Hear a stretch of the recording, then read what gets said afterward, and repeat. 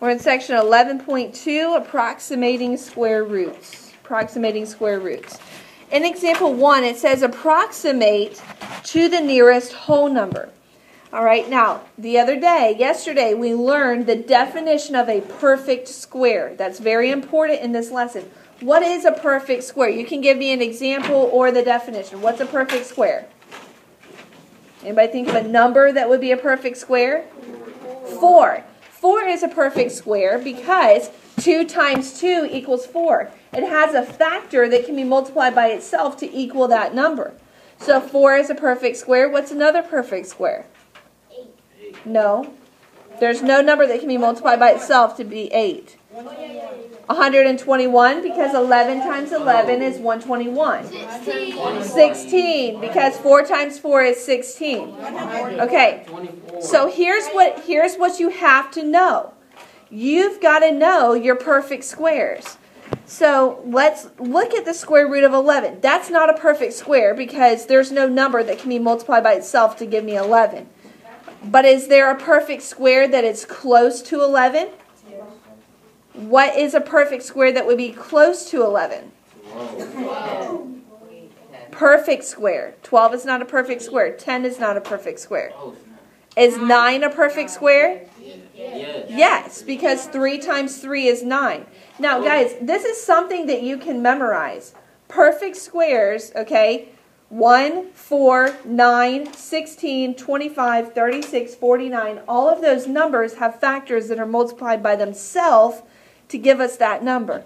Okay? So I've got 9 on the low end. What perfect square is just above 11? What perfect square is just higher than 11? 16. Okay?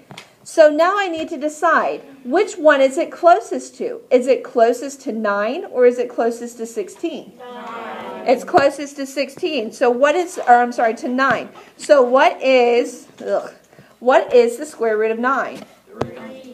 3. So that's my answer. So here's what we're doing here. We're choosing the perfect square that it's closest to and taking the square root of that number. You should be looking up here. Okay? Makes sense? Think you can do one?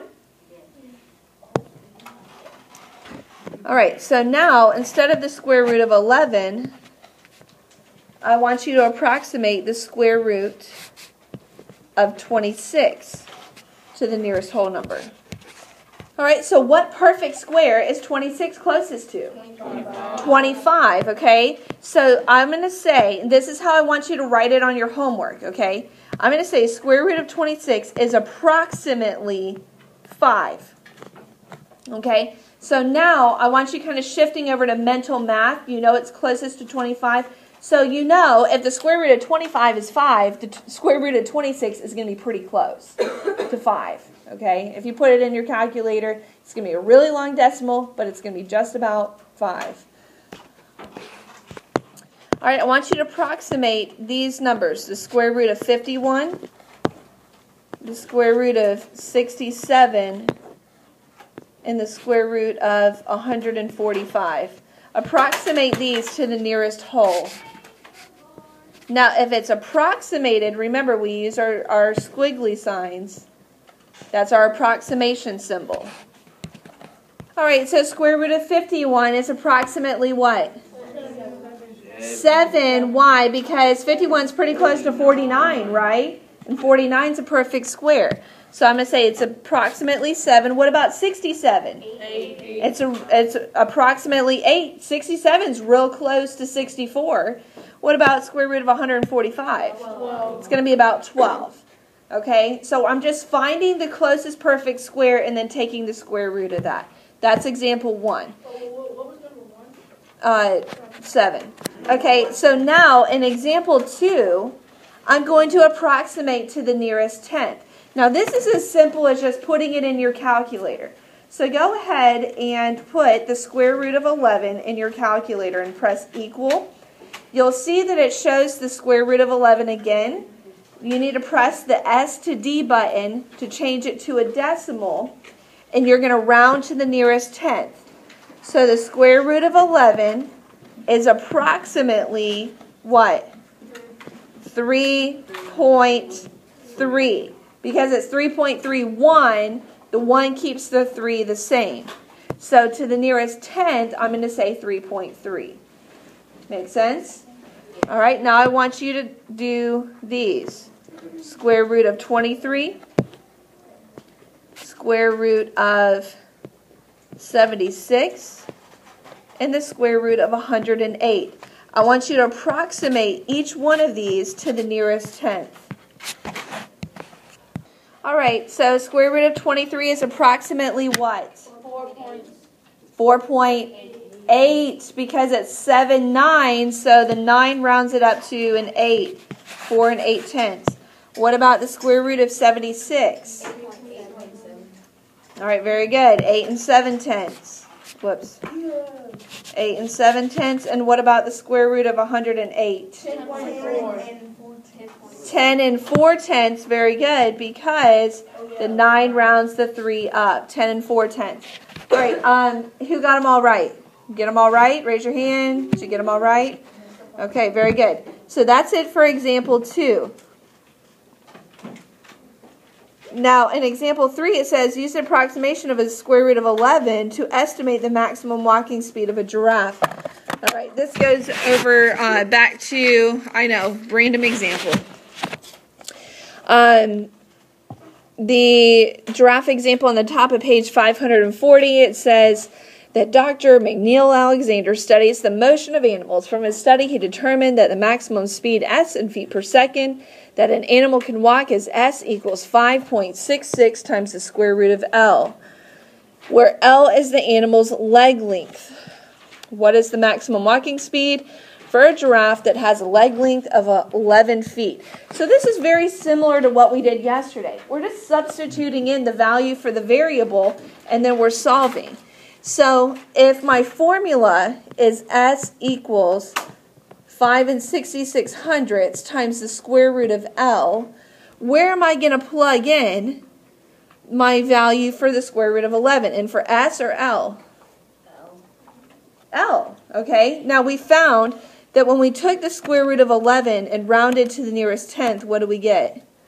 We got 3.3, right? So 5 and 66/100 times 3 and 3/10 gives me the approximate walking speed.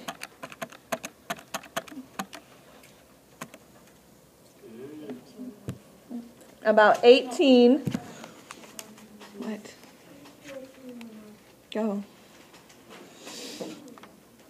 All right, it's about 18.67, so 18.7. So if I were going to round, I would say about 19, feet per second, or something really unrealistic like that. Yeah, feet per second. Of course it is. Because is that really possible? No. All right, now the question is going to be very specific. It'll say round to the nearest whole number or round to the nearest tenth, and then you just make sure you round appropriately. Okay? So example 3 is basically just practicing plugging in or substituting the value for the variable. The first term you need to know is an irrational number. If a number is irrational, it neither terminates nor repeats. All right, well, what does terminate mean? What does terminate mean? To cut off, right? To cut off. So a terminating decimal ends 3.2, 4.67. Those decimals end. They terminate. All right, so they would be rational numbers. Now, a repeating decimal, somebody give me an example of a repeating decimal. Anything. 3.33333333, and it goes on forever. So 3 would be repeating. Okay? So those numbers are rational. It is only irrational if it goes on forever and it has no pattern. Okay? If it goes on forever and it has no pattern. Real numbers are all rational and irrational numbers. So every number in the whole number system, in the existence of the world, those are called real numbers. All right, example 4. So now we're going to try to figure out if these numbers are rational or irrational and then say why, okay? So the square root of 2. Go ahead and in your calculators take the square root of 2 and change it to a decimal. Do you see any pattern to that decimal? Is there any pattern there? No, there's no pattern. 4, 1, 2, 4, 2, 1, 3, 5, 6, 2. There's no pattern, and it does not terminate. You say, well, it ends on my calculator. Well, that's because your calculator can't go on any farther than that. Okay? You would know if it was a terminating decimal. Okay? So I'm going to say that this number is irrational. And I'm going to say non-terminating or repeating. That's about as abbreviated as it comes. Okay? Non-terminating or repeating. That means that this number is irrational. Now, negative 1/9. Okay? Well, 1 divided by 9 is what? When you do it in your calculator, what do you get as a decimal? 0.1 repeating. So if it's a repeating decimal, is it rational or irrational? Rational, yes. Okay, rational numbers can be repeating decimals. So I'm going to say rational. And why? Because it repeats.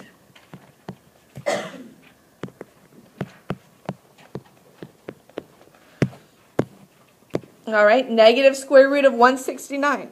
What's the square root of 169? Very good. Negative 13. So 13 is a whole number. So would that be rational or irrational? Hello, wake up, guys. It's rational, of course. It's a whole number. So I'm going to say rational because it's a whole number, what we call an integer. Because it's an integer.